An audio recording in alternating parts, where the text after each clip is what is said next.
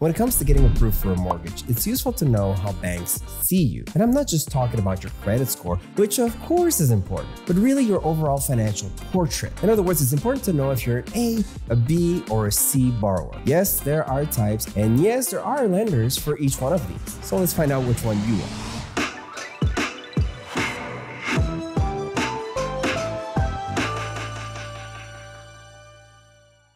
Hi, my name is David Ponce and I'm a mortgage broker right here in Montreal, Quebec. On these videos, we explore mortgages and all their quirks and features. And we also learn a little bit about finance and credit. If you never want to miss any of these fascinating videos, make sure to like, subscribe, and most importantly, press the bell icon so you get notified when I post. Let's take a look at borrower types. Most of you know that your credit score will have an impact on whether you're approved for a mortgage or not. And you're right, it does weigh pretty heavily in the decision. But there's other factors too: income level, income type, length of time as a self-employed individual, loan to value, and I'm skipping a bunch. While each file is unique, we can still group everyone into three groups: A, B, and C. So let's take a look at A borrowers. These are people who will get approved automatically, and in every scenario, they have stable incomes, savings, investments, you know the type, the kind of clients that every bank is actively looking for. So what specifically though are the requirements to be considered an A borrower? Well, you have to have a credit score of 680 and more, no previous bankruptcy or consumer proposal, or a minimum of 2 years since discharge with credit rebuilt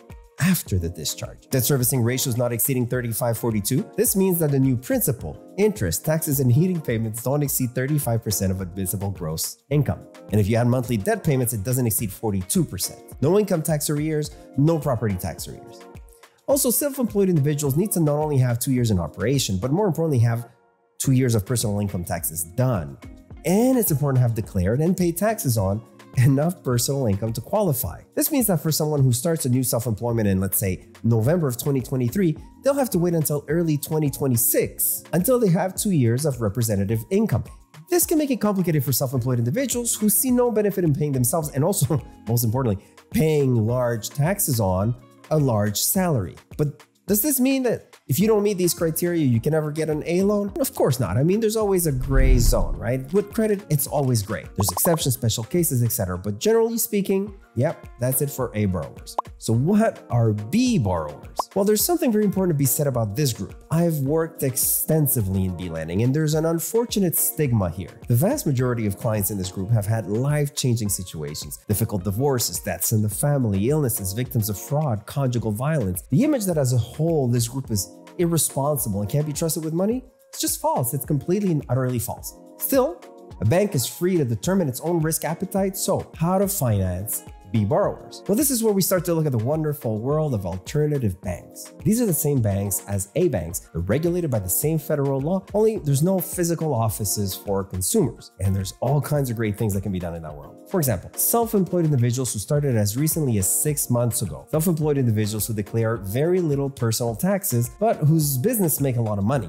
I'll have a separate video to tell you all about that program, and I'll link it down below. So keep an eye out for that. Credit scores as low as 500 with some banks and with no floor with others. That's right, I've had some clients with credit scores in the 400s get approved. Clients currently in a non-discharge consumer proposal. We can get the money to pay off the remainder of the proposal and get an early discharge. Clients with smaller incomes who could benefit from debt servicing ratios going as high as 60%. Now, you might think you'll end up paying a lot more in interest to be able to borrow with these banks, but the answer is no, not always.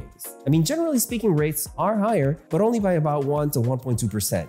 than the rest of the market. And the most important thing to remember is that these banks are only available with conventional loans. This means that you need to have at least 20% equity in the home. And finally, C borrowers. Who is this for? Well, these are clients who don't fit in either of the other two boxes and they still desperately need financing. This type of financing requires a private lender who is going to ask for a much higher interest rate for the risk he's willing to take. The goal, of course, isn't to stay with a private lender forever. The idea is to fix the problems and refinance with a B lender sometime later in order to pay back the private lender. So what types of clients need private loans? No qualifiable income at the moment. Perhaps a new self-employed individual with less than 6 months track record, credit history with terrible track record of late collections, judgments. And yes, even with no floor, sometimes banks will look at a credit report and they'll say, I'll pass. The only option then would be a private lender. The idea with C borrowing is to fix things in order to become a B borrower and then eventually an A